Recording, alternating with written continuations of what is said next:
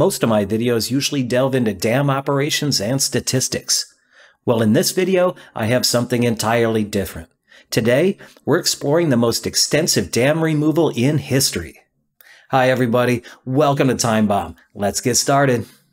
You may have noticed an increase in the number of articles focusing on the removal or bypassing of the Glen Canyon Dam.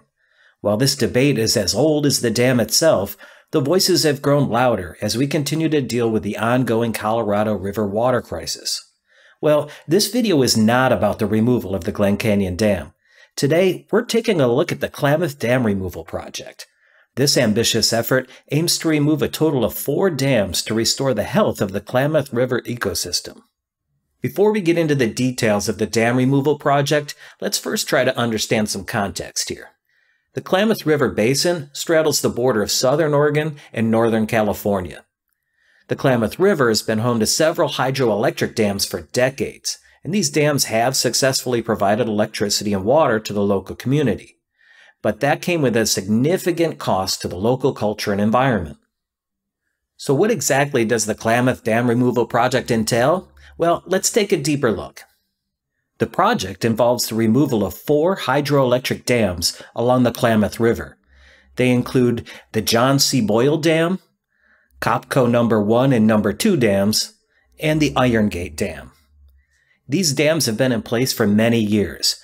Copco Dam 1 was constructed between 1912 and 1916, and Copco 2 was completed in 1925. The J.C. Boyle and the Iron Gate dams were completed in the 1950s and 1960s. These 4 dams have a combined capacity of 163 megawatts and are located about 190 to 225 miles upstream from where the Klamath River meets the Pacific Ocean. The removal process itself is a complex and carefully planned operation. It requires extensive engineering work to ensure the safe dismantling of these structures. Engineers also have to manage all of the sediment that is built up behind the dams over the years. When these dams come down, so does all of that sediment. After many years of delays, and this project has been debated and delayed for many years, dismantling of the first of the 4 hydroelectric dams is already underway. Demolition of the Copco 2 Dam in Siskiyou County, California began in June of this year. Deconstructing a dam is obviously a slow process, but the Copco 2 Dam should be deconstructed by the end of September 2023. Once the Copco 2 Dam is out of the way, it allows water in the 3 remaining reservoirs to start to draw down. The next part of the process is over at the Copco 1 Dam, where construction crews, or should I say deconstruction crews, will perform what's called a drill-and-shoot procedure. It's essentially drilling a 10-foot diameter outlet tunnel 150 feet deep into the concrete structure of the dam, leaving a 10 to 12-foot plug of concrete in place. Then, come January, they'll blast through that plug, allowing water and sediment to pour through the opening.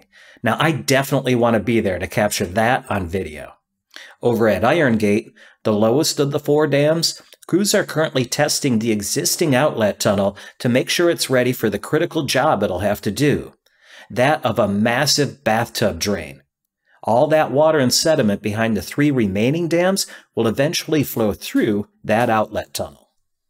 Starting next January, the 3 reservoirs behind the remaining 3 dams will be drawn down at a rate of about 5 feet per day. This will be carefully managed so not too much of the water flows through and potentially damages the Iron Gate outlet tunnel. An estimated 20 million cubic yards of sediment has accumulated behind these dams over the last century. About 5 to 7 million cubic yards of that will wash out during the drawdowns. To make sure they remove as much sediment as possible, crews will actually use fire hoses to blast sediment from behind the reservoirs to prevent future erosion.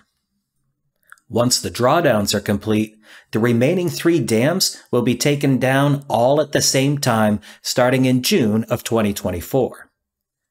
The deconstruction method will be different at each structure. At Iron Gate, excavators will bite chunks out of the massive earthen dam and feed them to an endless convoy of dump trucks. At Copco 1, crews will drill small holes in the base of the dam and pack them with dynamite. Then they'll just blow the whole dam up. Nah, just kidding. Unfortunately, these explosives will be used to break the monolithic structure into much smaller, manageable chunks that will then be hauled away. Along with the dams, the powerhouses, the penstocks, and all the outbuildings will be dismantled as well. The steel will be recycled, and any hazardous materials will be hauled off to the appropriate disposal site. Any concrete, rock, or earth used to construct the dams will be blended back into the surrounding landscape. All told, the removal of these 4 dams entails the demolition of 100,000 cubic yards of concrete, 2,000 tons of steel, as well as the excavation of 1.3 million cubic yards of material. Total cost for the project is estimated at around $450 million, and when complete, the overall project will be the biggest dam removal in United States history. So why are they removing these dams in the first place? Well, one of the primary concerns surrounding the Klamath dams was their environmental impact. Those dams have been disrupting the natural flow of the river for over a century, blocking the natural migration of salmon and steelhead trout. This has had a devastating effect on the fish populations in the Klamath River system. Removing the dams is expected to help restore the river's ecosystem by allowing fish to migrate freely and hopefully recovering their populations. It is a crucial step in preserving the biodiversity of the Klamath River and its surrounding habitat. In addition, the removal of these dams is expected to improve water quality in the Klamath River, which will benefit both the environment and the communities that rely on that river for their water supply. The Klamath River basin is also vital for agriculture, and there have been long-standing conflicts over water allocation between farmers and conservationists. Balancing the needs of agriculture with those of conservation has been a significant challenge in this region. Well, just about every region I cover, but specifically for this region. And this dam removal project is part of a broader effort to find a sustainable approach to water management that benefits both the farmers and the conservationists. While dam removal is uncommon, it is getting more prevalent, as some of the dams in the United States are getting very old. According to the American Rivers Organization, 111 dams were removed in 2018. While most of these dams are very small, some larger dams have been decommissioned. The Elwha Dam, I'm not sure I pronounced that right, probably not, but the Elwha Dam in the Olympic Peninsula in Washington was dismantled back in 2012.